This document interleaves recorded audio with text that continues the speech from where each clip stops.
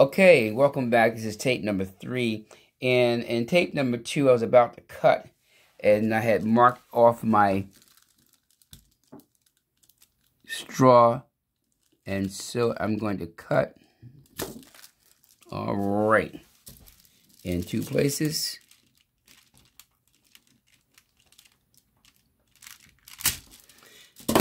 Okay, and I cut that in, had marked that before. And don't throw these little pieces away because I can use those as for other things later on, all right? So I want to waste that. Now, I joined this piece, and I need to also join a piece for the bottom, all right? Now, you know how to do that already. Why don't you tell me, how far down do I want to cut this? That's right, a 1/2 inch, okay? I'm going to do that. And how do I make sure it stays once I put it together? Well, one way of doing that, obviously, is to put the glue on there. And what I said before was, like, I like to put the glue on in the area where it doesn't get onto my drawing. And I'm doing this only so that you can see what I'm doing here. I don't want to do that outside of your eyesight, out of your view. Okay. And I'm putting that on. And I told you then that this is glue is initially hot, cools very fast.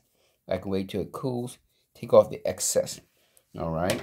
Well, Mr. Rivers, why is the excess important? If you have excess, you will be graded. That will be graded against you. You don't want the excess glue. This is not an idea of how much glue you want. I'm centering my piece where the part that I joined together is in the center of my project. Why? I want that strength in the center, that piece that I put together in the center. And here again, what I'm going to do is I'm going to mark off. Where is my marker? Okay. I don't readily see it, and I don't have time to look for it. There we go. Okay. Now,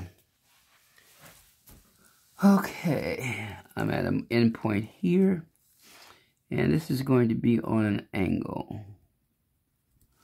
And this one is going to be on an angle. Okay. I marked it. Now it's time to cut. Now it's time to cut. Okay. All right.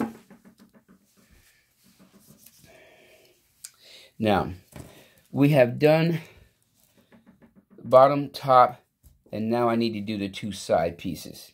What I'm going to do is cut off a piece that's going to overlap. What do you mean by overlap? Well, at the top of the bridge, I want a portion, almost a 1/2 inch on either side.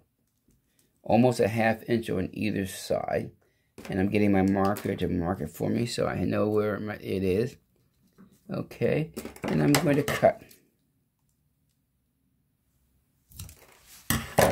I'm only going to work with one side, and what I'm going to do, as I joined the 2 long pieces earlier, I'm going to join this small piece with this larger piece here. And I'm going to put it in, and I'm going to bend it down.